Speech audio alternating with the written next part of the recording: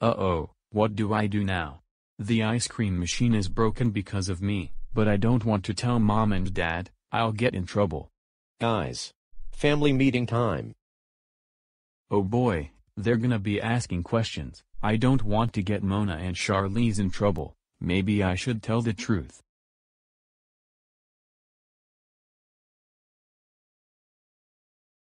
Customers are really interested in the ice cream machine and keep asking when it will be ready.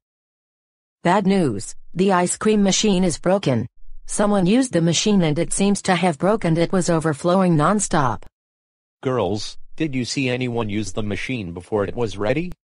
No, Dad, I was busy helping customers, so I didn't see who used the machine. Charlize? No, Daddy, I was helping Mona too. I didn't see anyone touch it. Sorry. Okay, thank you. Dean, did you see anyone use the machine? Huh? Oh, no, I didn't see anyone touch the machine either. Oh, is that so?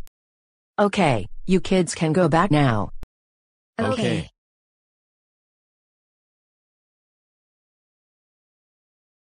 If no one saw anything, I'll probably have to check the cameras then. I guess this should be our next step.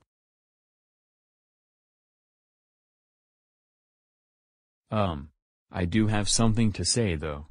Go ahead, we're family, you don't have to be scared. Okay, I was the one who touched the machine. I really wanted some ice cream and it just looked so good. When it wouldn't stop coming out, I panicked and ran away. Oh no, Dean, thank you for being brave and telling the truth. See, Hugo, you did a good job at raising the kids. Yes, I guess we did. Yes, we did do a splendid job at raising them to be ethical. So am I in trouble? Well, if you had lied about it, then yes, but since you told the truth, no, but you should have told us right away. The machine would have broke eventually anyway, so this was bound to happen.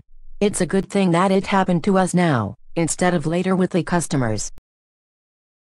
To make up for the trouble, can I fix the machine?